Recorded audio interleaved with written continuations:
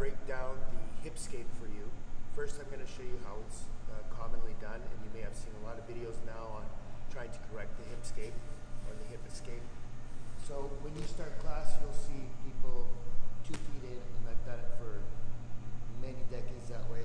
They lift their arms and they slide their body, they switch, and that's the motion that they do.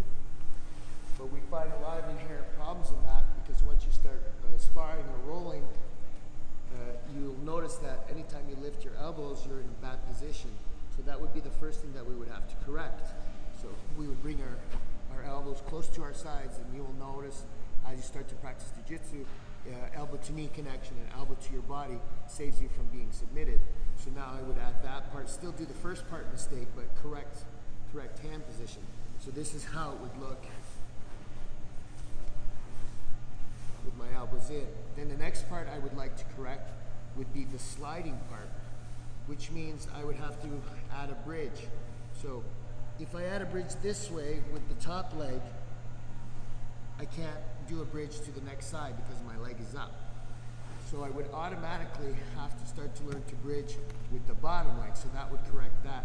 So I wouldn't have 2 feet because now I'm flat on my back. I would still have to stay on my side, and my bottom leg would become my bridging leg.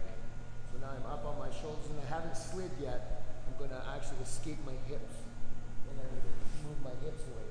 And now you see I'm in that defensive posture still. My elbows were able to stay. I'm able to push and frame on arms or hips or knees. And now this is going to bring me up, and I hip escape the other way. So it would be bottom leg, bridge, and press. So it's my hips that escape and my hands that can pump, but I'm always in a defensive position. So let's look at it one more time close up. And it's a really important detail that you defend with the bottom leg and not the top leg.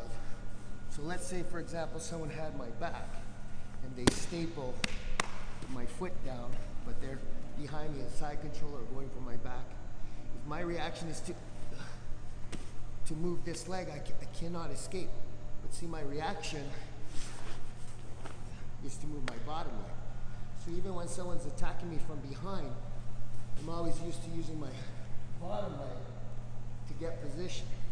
And then I think the last point would be, if you move both legs like this, like the old kind of style, if I'm trying to slip my leg back around the body and I'm blocking myself, I'm actually literally blocking myself from trying to get my leg around. But because I'm so used to making that space, I can get my legs around the body. So one more time, this is how your hip escape should look, in my opinion, to be scientifically sound. Elbows close to the body, elbow-knee connection, and a springy bridge leg that moves your hips. And when you're done, your legs are never straight, so that they won't be smashed. And that's my interpretation of the hip escape or hip escape. Peace and love, strength and honor. Samir Singh here out of Global Martial Arts Academy, representing Ontario Top Team.